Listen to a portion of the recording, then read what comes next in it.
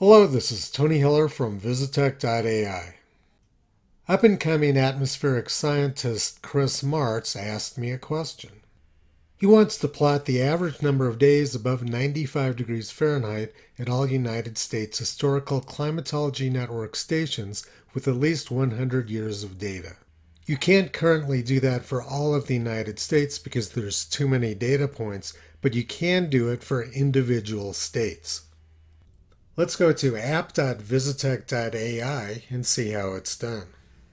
This is what the screen looks like for subscribers. I'm going to issue a series of commands by clicking on the scroll wheel of the mouse, speaking into the microphone, and then clicking on the scroll wheel one more time when I'm done talking. Indiana temperatures.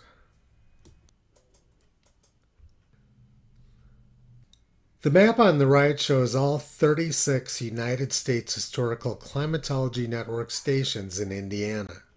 But we only want to look at the stations with a 100-year-long record. So I'm going to issue another command. Required range 1920 to 2020.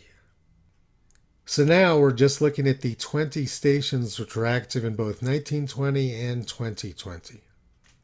Now I just want to look at the temperatures over 95 degrees Fahrenheit or 35 degrees Celsius.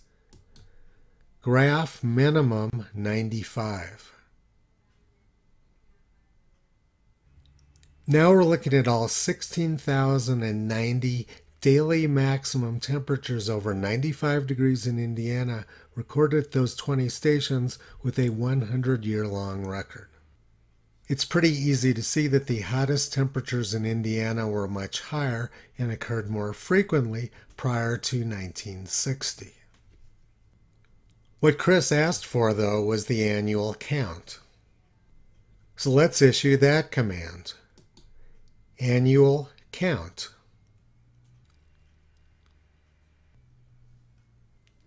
This generated two graphs, the total count and the percent of days above 95 degrees Fahrenheit.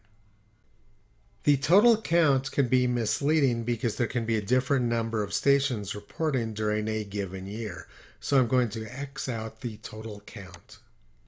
Now we're just looking at the percent of days over 95 degrees Fahrenheit, and I'm going to reset the zoom. And I want to look at this as a bar chart. Bar chart. Now you can see very clearly that the typical percent of days above 95 degrees Fahrenheit in Indiana prior to the year 1960 was much higher and peaked in 1936. During the year 1936, almost 11% of the days in Indiana were over 95 degrees Fahrenheit, which is pretty astonishing. To put this in perspective, during last year's heat wave, less than 1% of days in Indiana were over 95 degrees.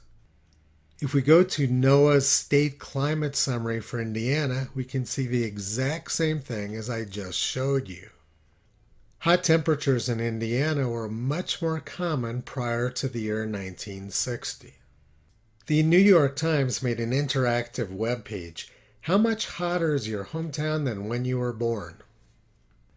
I entered Bloomington, Indiana, and said I wanted the graph to start in the year 1920.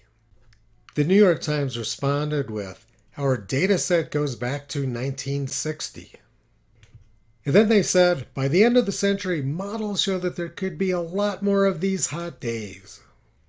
It's pretty easy to see why the New York Times hid all the data before 1960 because it completely wrecked their story. Indiana was much hotter prior to the year 1960. The New York Times deceived their readers by hiding critically important data, and then the other half of their deception was making claims based on models which go the exact opposite of what the historical record has shown. If a model can't be verified with the historical record, it is propaganda, not science. We were able to do what Chris needed, and we can do custom solutions for pretty much any type of data. I show a lot of weather data because it's a popular topic and easy to understand. But our goal is to make this ubiquitous for all kinds of data. Using Visitech, it only took us a couple minutes to solve a very difficult data problem. If you have a custom data need, please contact me at tony@visitech.ai.